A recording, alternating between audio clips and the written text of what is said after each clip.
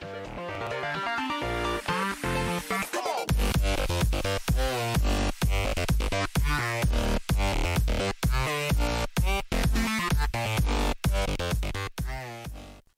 and welcome to another episode of My Favourite Game from the Honest Football Podcast. This week we're delighted to be joined by Julia Simic, the current West Ham ladies international footballer. She's a German international. She's also played for most notably the likes of Bayern Munich and Wolfsburg over in her native Germany. She's played in Champions League finals. She's also won the Bundesliga and German Cup and featured in an FA Cup final over here. We talked to her about a wide range of subjects within football, particularly recovering from injuries, playing in boys football as a child growing up, and also generally the life of a professional footballer and a decision to come and move over and play in England eventually. So I hope you enjoy the episode. It's a fascinating insight. She really was fantastic to interview, and we thank Julia again for giving us her time, and we hope you enjoy the episode. And don't forget, if you'd like to be part of this favourite game series, just give us a message at Honest Football 3.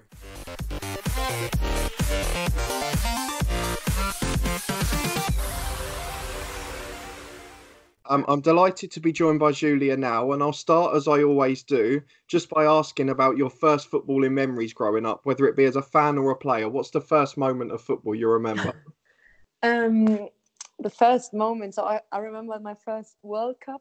I really watched, that was the World Cup 1998 in France.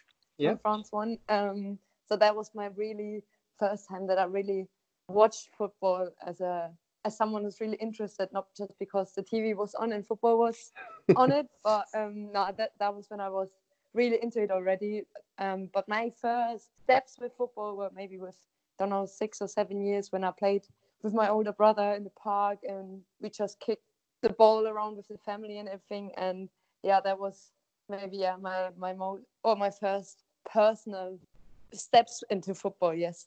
Okay, and I guess straight away, did you fall in love with it immediately and then start playing competitively, or did it take a little bit longer? No, immediately. So it was obviously at this time, even more than now, something special for a girl to play football. Yeah. Like even more than it's now. But no, I remember that my whole family was always into football, and as soon as I kicked the ball, doesn't matter where I went, I always had a ball with me. Like really into the swimming pool. At school, like everywhere, we were always with balls and kicked balls and played football the whole day long, really. And yeah, I started really early in a team as well. So when I was 7, I was in the first club I played in. Okay. So that was at the boys team, but still, like that was already, for me, it was always competitive because I always wanted to win. Talk to me a little bit about that, because we've had a few female footballers on and they've all talked in the same way growing up in a certain era that they've had to play in boys teams. So talk to me a bit about that. Did anything about that daunt you, or did you just enjoy it the same way and not really notice the difference? It was more from outside. Like everyone, like people around me always said, "Oh wow, you play really well for a girl," and whereas I didn't really give it too much notice or something. I just played really, and enjoyed it and everything. But obviously the older I became or got, the more special it was that I was still playing with boys. Yeah. Whereas when they played and they played good, it was just normal. And when I played and also maybe not bad, it was something really special. So that was more from outside that people made it special. For me, it was always just playing football, and I never really thought about being a girl and playing football, because I think when you're 5, 6, 7 years old, you don't really think about what you do. You just do what you like or love, exactly, or what you enjoy. So I just did it really, and obviously there was a little bit of talent there as well. So then it was a little bit special for others more than for me, to be honest. That's great to hear. That's hope. That's the answer I was kind of hoping to hear, rather than any sort of stigma around it. Yeah, no. And then I guess growing up, talk to me a little bit about watching football, the clubs you supported and why. Was it a local team or a team that you just enjoyed watching for a particular reason? So obviously I grew up in Germany, in Nuremberg. They have at the moment they are second division, and my family members, like my dad, is a Nuremberg fan since always, and my brother as well. So we went to a lot of games in the stadium and everything. But Nuremberg is a little bit like West Ham at the moment. It's a little bit of a roller coaster. It goes up and down always. So I have so many good, bad memories of Nuremberg, but we were never these kind of fans that we only supported a club that's always winning, People in our area as well supporting Bayern Munich, for example, because they're just great and win the league almost every year. Yeah. But when I got a little bit older, like 16, I played for Bayern, and this is when I became a Bayern fan as well, or a supporter, I would say. But Yeah. deep inside, it's Nuremberg, but more due to my family than I don't really know why I'm supporting them. It's just in the family, a family thing a little bit. And I guess that with Nuremberg, do you remember the first time you were taken to a game live? Yeah. I remember this. I think it was against Dortmund or something, and we had a really big flag. And at this time, I always liked Dortmund as well. So we went into the stadium with two big flags, like we had a really good big Nuremberg flag, and I got my Dortmund flag. But they wouldn't be aggressive towards me, the Nuremberg fans. So I was maybe, don't know, 8 or 9 years old or something. I always loved to go into the stadium, the crowd in front of the stadiums and walking there and the excitement, and then it's loud inside. And as a kid, like I always dreamed of playing there, like playing in the men's Bundesliga. Yeah. I didn't know at this time that it's never gonna be happen, but just seeing these crowds and playing football there, and then once I always walked in like as a ball kid with the team, and this is something like you never forget, especially as a kid. Everything is even bigger and better, and the memories are always there, you know. I guess that's one of the things I quite wanted to ask you, because obviously we see a lot of German football is very popular on the TV over in the UK as well, and that atmosphere at the ground is very different to English stadiums. Mm-hmm. Talk to me a bit about the atmosphere at German grounds, because it seems absolutely crazy to us. Yeah, so I was a little bit, how can I say this, disappointed by the atmosphere in English stadiums, because when we watch the Premier League, don't know, at Sky or something, Yeah. in front of the TV in Germany, then it always seems to be like really loud, and the fans are really close to the pitch.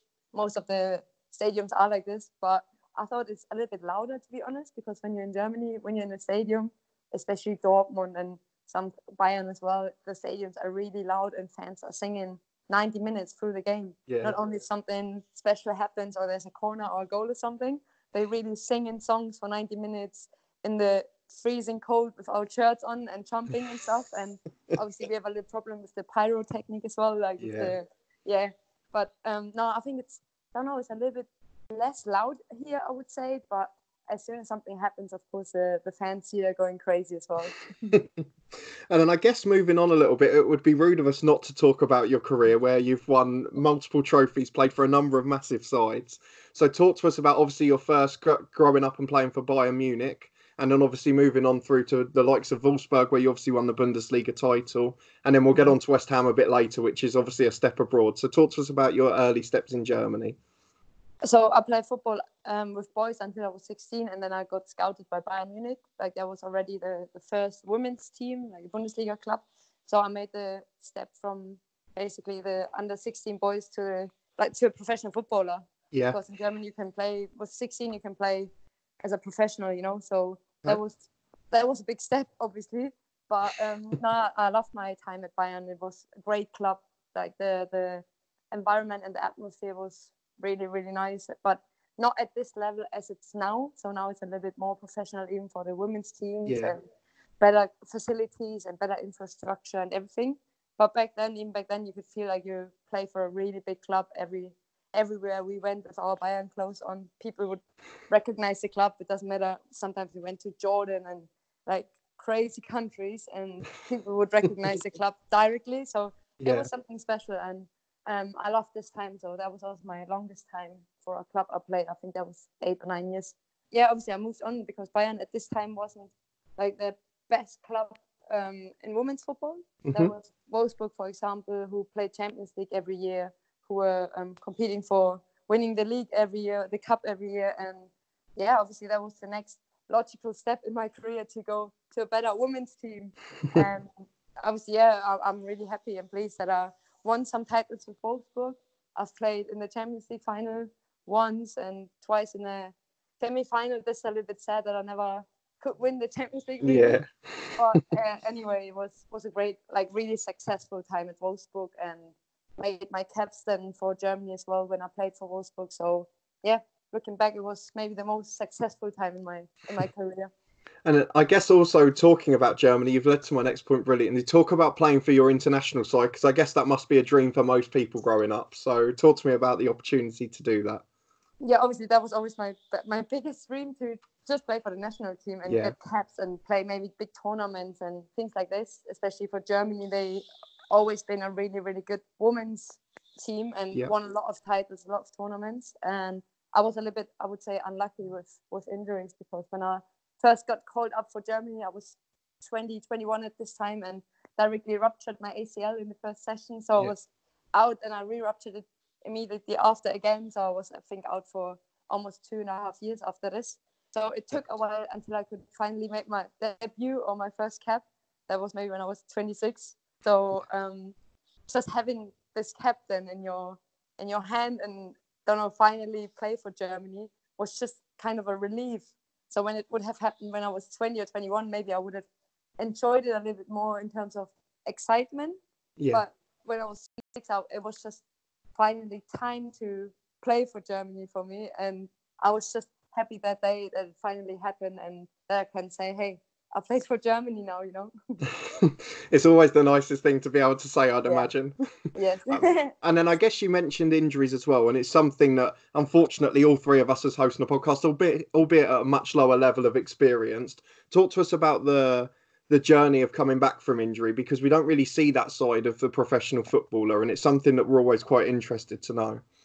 Yeah, 100%, and I think no one can really understand if he or she wasn't there, what it means to go, for 1-2 years injury when you can't play. And for example, right now I just came back from an injury, 12 months, and didn't really know if I can make it back on the pitch. And it's just, as soon as you step on this field again, on this pitch, and play again, everything is a little bit forgot, then everything was worth it, and you see the outcome of it was just excuse for everything you went through, and but obviously there are a lot of ups and downs, more downs, because you have a lot of lonely days in the rehab when everyone's going on the pitch, and you left alone a little bit in the gym or on the bike, or you do stuff you don't really enjoy, where everyone else is happy and play football, win games, lose games, but you're not really a part of it, but still don't want to be excluded too much. So it's a little bit finding a balance as well from this point of view with your teammates. So I don't know, it's a tough one really, and I think everyone is handling it a little bit different. I always enjoyed doing other stuff apart from football, because just finding something useful to wake up every morning and do something that you really like, and not just going to the gym and do your rehab and going back home again and be sad.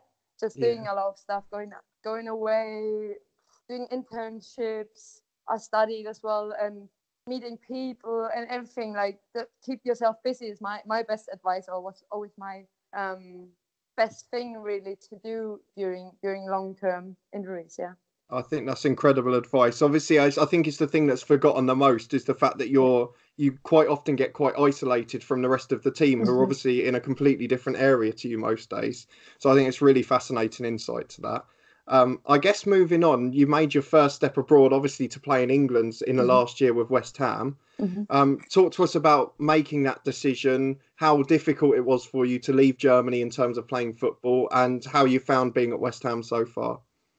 So it wasn't so difficult, to be honest, because my dream was always to play abroad at one time in my career, and it took me a while, so 28 years.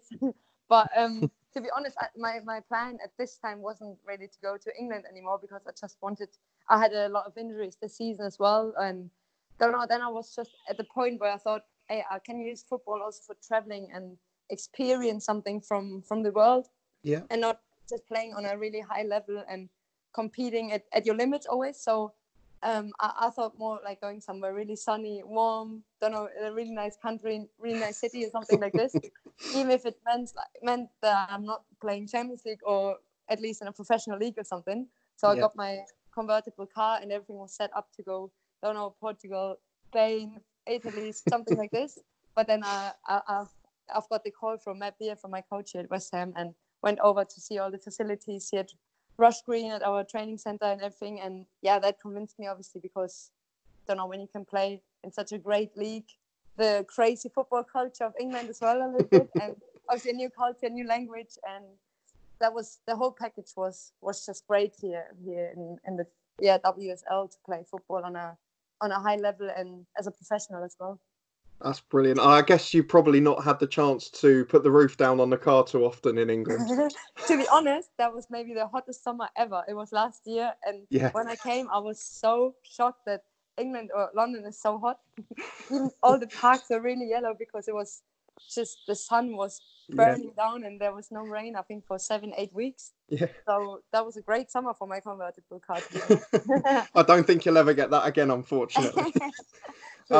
Before we move on to the final question, as a professional footballer, we'd just like to ask you, in your career, as yours has been pretty illustrious in particular, the best player that you've played with and against in your career, if you wanted to pick out a couple of names. So there were some great players at Wolfsburg, obviously, like Ramona Bachmann back then. Now she's playing for Chelsea. Pernille Harder was a really, really good player. Nilla Fischer, she's a centre back, or been a centre back at Wolfsburg. Yeah. She was really great. Let me think. Obviously, I played against Alex Morgan and players like this, Wendy Renard from France, Eugénie Le Sommer. Jennifer Marochan, obviously, she's a great player as well. I would say these are my favorites I played against. Not some bad names to be able to reel off there. Yeah, true. And then obviously the main reason we have this podcast, and the big question we always ask at the end, and you're going to have probably a lot of experiences as a professional player, is we always like to ask guests what their favourite game is. Now, I'm happy to give you two, as you're both a fan and a player of football. But what are your favourite games you've been involved in, and as a supporter, and why? So my favourite game as a player, I would say, was when we played the semi-final with Turbine Potsdam in the Champions League. We played against Wolfsburg. That was before I went to Wolfsburg. Yeah. And we lost this game, but I think that was one of the best games I've ever played, and scored as well. And there was everything in this game, like really everything. We played in front of, almost 20,000 people or something. Yeah. I got booed out because I'm really not a rude player or something, just the opposite. But I was so under like fire and everything because the time was running against that. I think it was 4-3 at this time for Wolfsburg, and we needed one more goal to make it to the final. And yeah, we had everything under control, like dominated the game and stuff. And then a player from Wolfsburg played a little bit with the time and wasted time in terms of, simulating a little bit, and tried to help her up, I would say. And then, the whole stadium was against me, but that made me play even better. So I never had this experience that someone booed at me or something, Yeah. So that was, from emotion and the atmosphere and everything, that was maybe the best game I've ever played. Yeah, in the game as a supporter, maybe the 7-1 from Germany against Brazil at the World Cup 2014. I know it's at one point we were already sitting there and thinking, is this real? Like, are we dreaming or something? Because it was just everything was good for Germany, and the worst thing for Brazil maybe ever that could have happened. Yeah. So that was a crazy game. We watched this like having a barbecue with a lot of friends, and the atmosphere obviously was great, especially after the game. And yeah. That's brilliant. I mean, I guess it's one of the things I'd like to ask based on that game. I'm really glad you picked a German international one. It's in England in my lifetime. We've not really had the chance to get excited in a major tournament. Sorry for you. I just wanted to ask what the feeling was like being in a country when you're on a run to the World Cup final and obviously eventually winning it as Germany did. What's that sort of feeling like? Do you feel it in the country as it's happening? Yeah, 100%. I think Germany is also like a football crazy country, and I think since 2006 when we had our World Cup at home, people are always going crazy when there's a World Cup again, like public viewing, and everyone is outside and doing barbecues and in the streets. And then after the game, obviously we went out as well, or after the final as well, we went out. There was a crazy final against Argentina, and just celebrating with random people on the streets was unreal, like really, really crazy. And really, really great atmosphere in Germany then. It's amazing to hear. It's a fantastic game. You picked obviously being involved in the latter stages of Champions League, and then obviously as a fan, supporting your country is obviously the most important part and can bring the greatest joy when it's going well. We thank you again for joining us. We really do appreciate you giving up your time. You've given a fascinating insight into football, particularly at the professional level, and we hope that many people that listen to this will come and check you out at West Ham United. Thank you so much for having me. It was a pleasure. Thank you for coming on. We appreciate it. Thank you. That's it for this week's episode. I hope you enjoyed it as much as I did. Thanks again to Julia. What a wonderful guest she was. A fantastic insight into football. But if you did enjoy it, please put a thumbs up on the video if you're watching on YouTube. Give us a follow on Spotify. Subscribe to the channel on YouTube as well. And you can follow us on Twitter at HonestFootball3. And we'll see you next time.